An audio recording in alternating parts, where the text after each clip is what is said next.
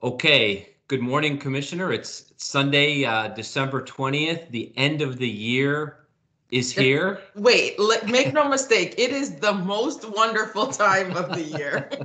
I recently celebrated a birthday, and it's just this pandemic has made everything just different. Just different. We've been really firm in our stance about staff and their gatherings outside of work, but we know that this is a time that families want to get together, that coworkers who've missed each other terribly want to get together. But we've seen some pretty creative virtual gatherings happening Yes. during that time. And, this is just over the next couple of weeks. We are clearly over the biggest hump of this. I think the vaccine offers a lot of promise. So hopefully, we're over the worst of it, but we can't take our foot off the gas. Absolutely not. Absolutely not. So, Commissioner, I think there's really three main messages that you have for the staff today in this video. So the first one has to do with language of sanitizing work locations versus cleaning. And as you have directed us, each time a staff member in a regional office or facility tests positive for COVID-19, a notification is sent out to everybody in that work location, identifying the date the last time the person was in the location, and then the steps that we have taken. And the language in those memos is now different because it talks about sanitizing versus cleaning. Can you expand on that? Yeah, Ken, I want to just clarify that you and I, we're certainly not the cleaning experts. We are not the Nope. sanitizing experts. We're not even the healthcare experts on this. Yeah. We've been, kind of tagged with the messaging of that for staff. And as people have seen go back to some of our, very first videos that we did, we were trying to just get the language, Right. understanding what PPE meant. What is even a one of our earlier videos, I remember we talked about terminal cleaning versus deep cleaning. And so, people think when you hear the term cleaning that you're going to see rug shampooed or you're going to see the walls painted.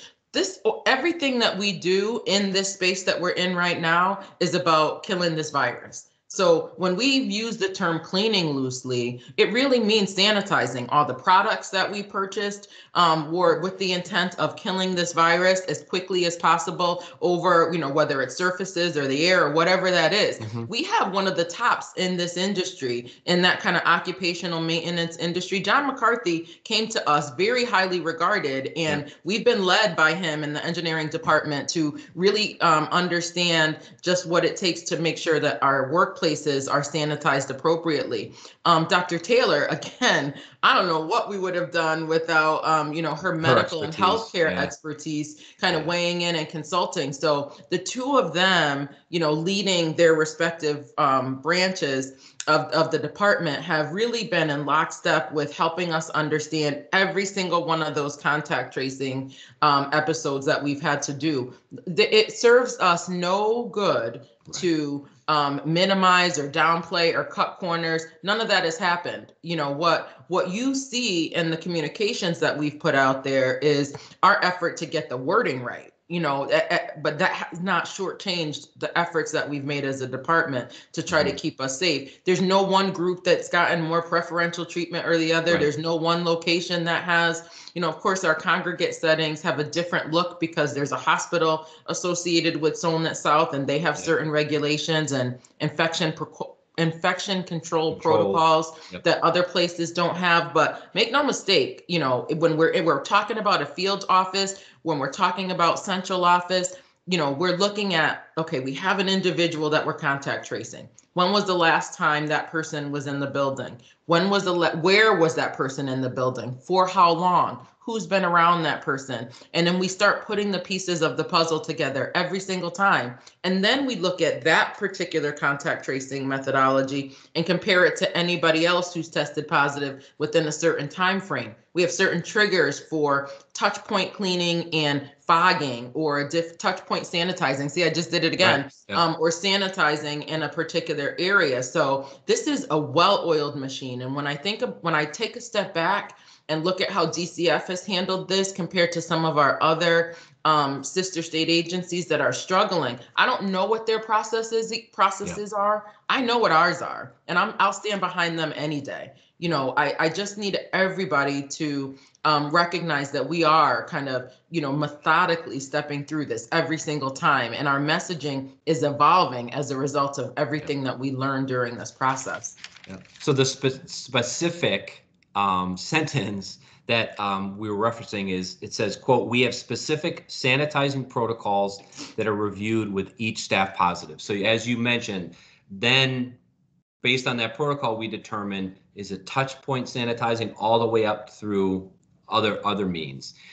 To connect that point to our second main message, you just mentioned contact tracing. Mm-hmm. Now, some staff have asked via the COVID-19 mailbox and through other channels about how do we determine, quote, close contact. So close contact, we have already defined for staff as staff member being within 6 feet or more. I'm sorry, within 6 feet for more than 15 minutes cumulative time over a 24-hour period with an individual who we know has tested positive for COVID-19. So let me say that again. They have been within 6 feet for more than 15 minutes a cumulative time over a 24-hour period with somebody who has been diagnosed with and tested positive for COVID-19. That's different than being in contact with somebody. Close contact then means we're going to notify you that we believe there's an exposure. That's right. And that standard has been defined and refined by the CDC and the local public health. We've been, like I said, Dr. Taylor listens very intently to any changes or modifications. There was just one on the quarantine length of time. So when you define close contact, it's not that you pass by this person or even worked in the same location as that person. Right. It's that within 6 feet. And because we all don't walk around with tape measurers all the time, that 6 feet and your estimation is different than my 6 feet of estimation. That's why I can't drive home the importance of universal precautions enough. Exactly. Whether we're inside, because our workplace extends outside of our boundaries, and we're going into people's homes, or we're sharing spaces, whether or not it's in our 24/7 locations. And we're sharing spaces with other people, and we're not always cognizant of 6 feet. So the memo that will be sent out this week will emphasize you have to treat every situation as a potential for transmission. And that's what universal precautions means, that, we're putting in all of these stopgaps from an employer standpoint, but even people who have done everything right have come in contact with this virus and become exposed. So this is not a shake your finger, you've tested positive. This is how susceptibly transmittable this is, that there are some that if you don't adhere to some of the guidance that we're given, one misstep in that could result in a positive that could result in somebody having a really bad time with this. Sure.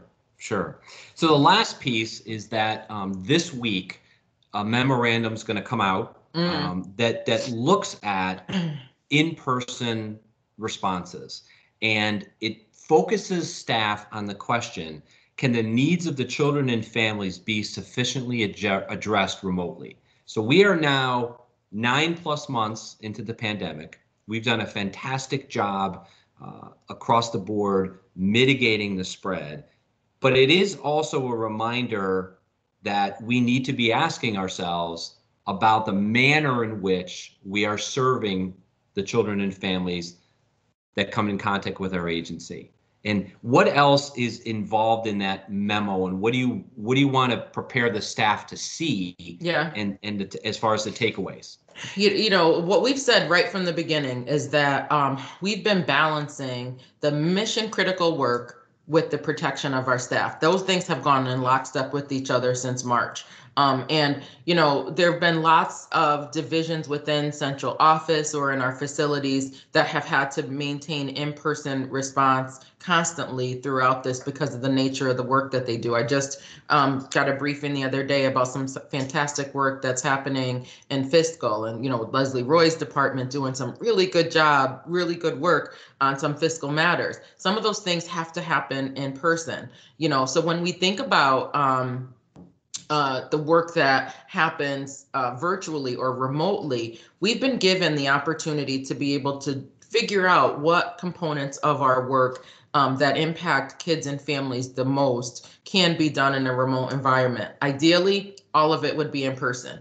Right. I've put the safety of our staff out in front of that. So when I ask everybody to take personal responsibility, I need you to walk with me on that, because in your personal lives, if it's impacting the decisions that I've made to really put your safety first, we got to reconcile that. So when, the memo that we're going to put out really will specify if this task is something associated with outcomes for kids and families, can it be done remotely? Because it being in person has this likelihood of virus transmission. And with every single contact trace, we look to see if coworkers are being exposed, if families or clients are being exposed, or if even our providers or people who conduct their work with our families have the potential for exposure. Kids that are committed to the state of Connecticut. Are we contributing to their positivity rate? Those are the things that we take very seriously every single day. Yep.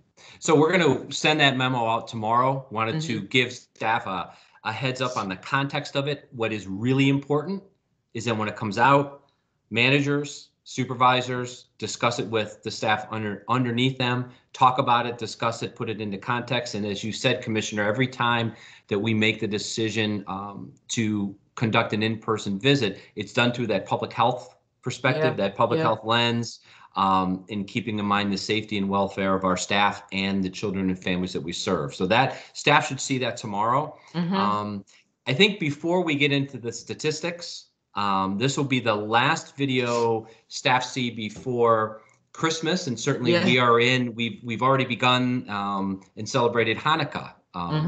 So message there for staff about the holidays. Like I said, this is the time of the year that I look forward to the most. And, I think of all the modifications that I've had to make with my own family. And I know it's hard. I know it's absolutely hard. We'll do another one of these as we wrap up 2020. But, this is Christmas week. We're in the midst of the Hanukkah season, and whatever other acknowledgements that you and your families do around this time of the year.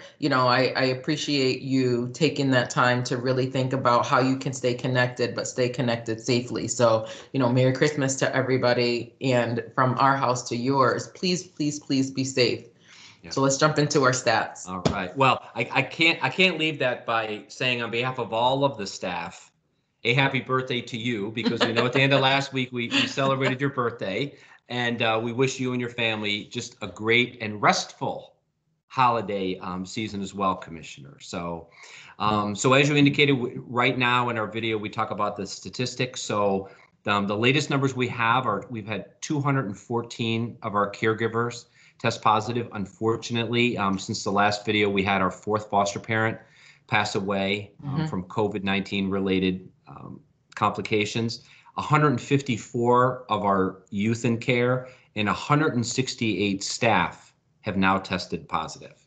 Yeah, we have had two kids in care on our Solnet facilities at North who had tested positive, and that was a part of a mitigation strategy we had to do there. But I think because of the fast action of our medical team up there and under Dr. Rayford, we got that pretty contained, even with the staff positives there, trying to isolate and contain and quarantine based on their functions.